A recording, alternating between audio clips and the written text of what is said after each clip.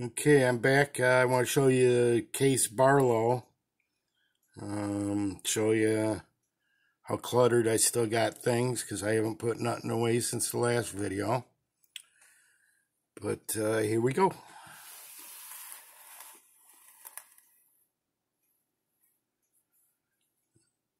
Here's my Barlow collection. And also, I've done a video on this one before too. I keep it in a GEC sleeve, but is a John Russell Arch, which is one of my favorite knives to carry still to this day. It's the first video I did. Check it out. It's made in anywhere from 1934 to 1941. I really like this because it reminds me of my dad, because my dad's a class act. My dad was born in 1935, so there's a good possibility this was made the same year he was born. Well, there's a 1 in 7 chance, I guess. But we've all seen that. Here's a junk Barlow. This is from Rhode Island Cutlery Company. Providence Cutlery. These here were probably $5 at the hardware store back in the 70s or so.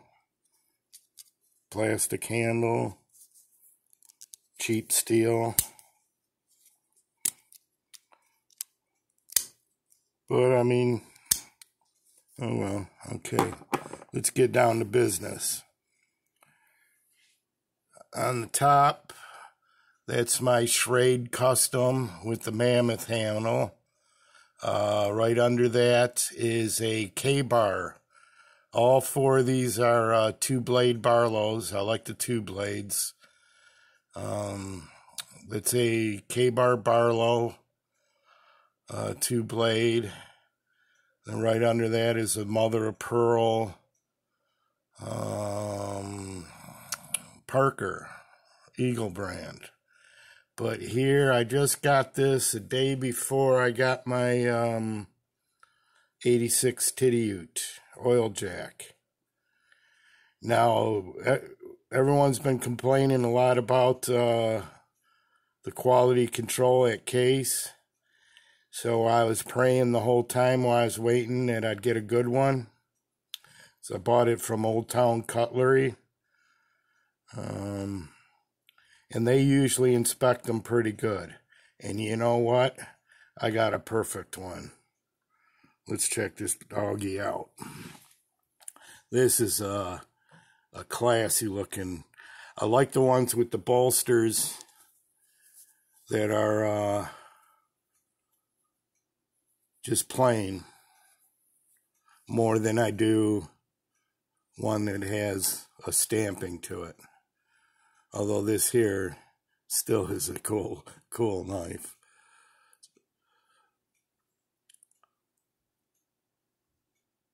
Smooth white bone. It's a Case XX. No gaps. Smooth transition from bone to bolster. Let's see, let's try some lighting on this.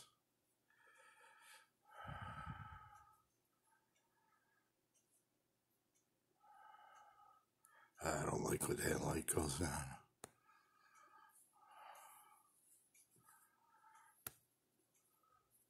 Centered is perfect. I don't know if we can get a shot of the centering. It's always been a problem with Case.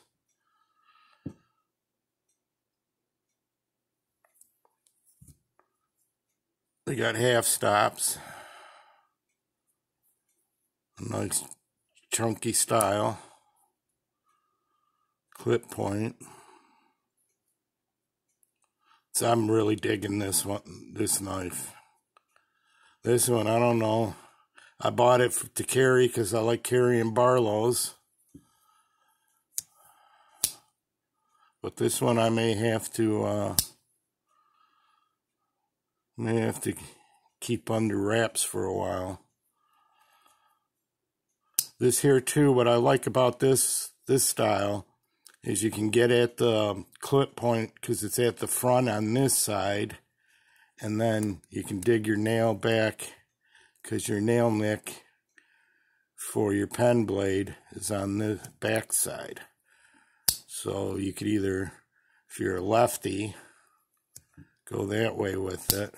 But I like being able to come over the top to get the pen blade instead of having it lower in the front. I wish everyone made the Barlows, or any two blades. Any two blade jack should go with this style. That's my opinion.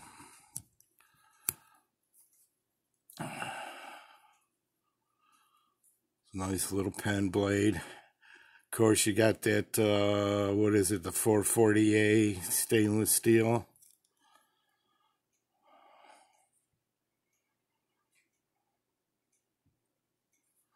And look at the model number on this. It's a 6200 something and a half.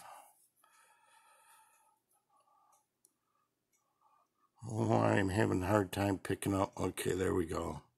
62009 and a half SS. Have no idea what that means. Love the pinched bolster.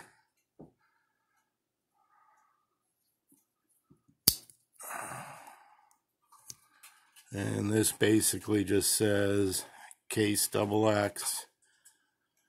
I haven't looked at their chart for their 2019s, but this is brand new. They just came out with these. Well, I think the white bone is brand new. I've seen on Slip Joint Guy had some for sale, and he had like a jig bone model, a couple of them. But there you go. That's a beautiful Barlow there. Let's look at this K-bar. I've never shown the K-bar. This is a really light because this is a Delrin saw cut. And I kind of like the, they use the pins with the head on them, which is pretty cool.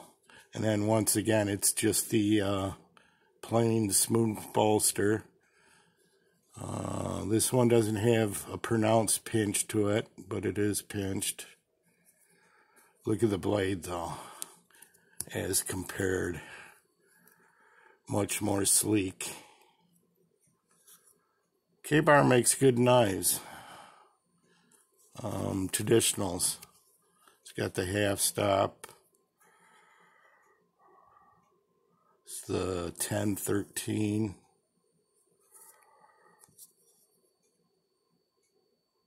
1016. So it's like 3 years old, I think.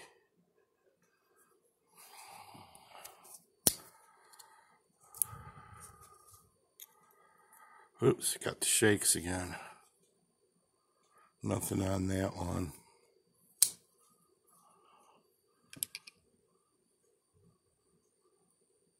But there you go. Let's do a little top shot and then get out of here. I got lots to do today.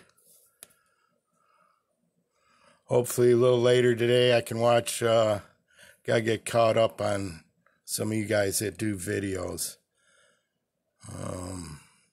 I'm always really interested in what you guys got because it always gives me ideas on what I want.